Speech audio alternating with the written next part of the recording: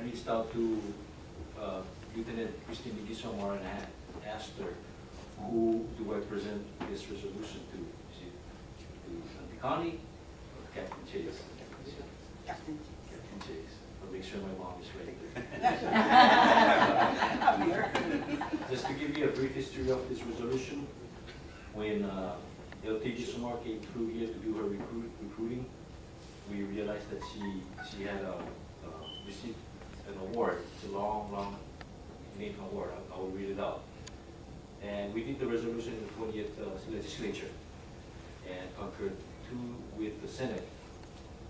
And I am happy that we're able to present it today with the 21st legislature.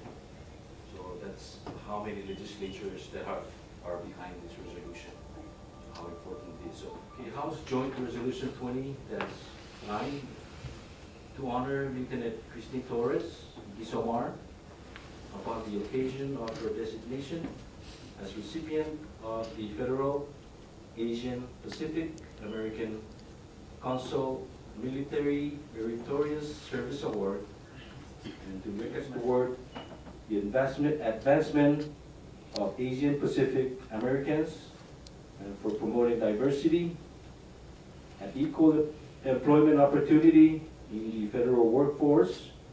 And it is the intent of the 20th legislative body and this 21st legislative body to inscribe upon each records this tribute to Lieutenant Christine Torres Igisomar, so that future generations may know and appreciate her admirable character and her sheer determination to succeed and bring about the change for the greater good.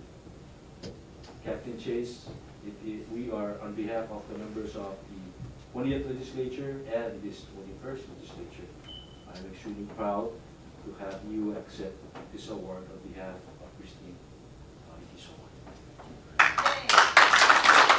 Thank you very much, Congressman. To the family, thank you for having me today. What an honor to accept this on behalf of Lieutenant Igisomar. She is an outstanding representative of the Coast Guard, and more locally, an outstanding representative of the CNMI and the Chamorro people. She is an amazing woman, is doing amazing things for the Coast Guard, and continues to recruit more and more Chamorros into our small service, which makes us a better service for it. I'm absolutely honored to accept this on her behalf, and I know she's looking forward to getting it, hanging it on her wall. But thank you very much for the honor for being here today.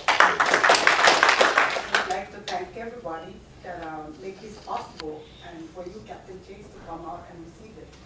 And it's an honor, you know, for you to be here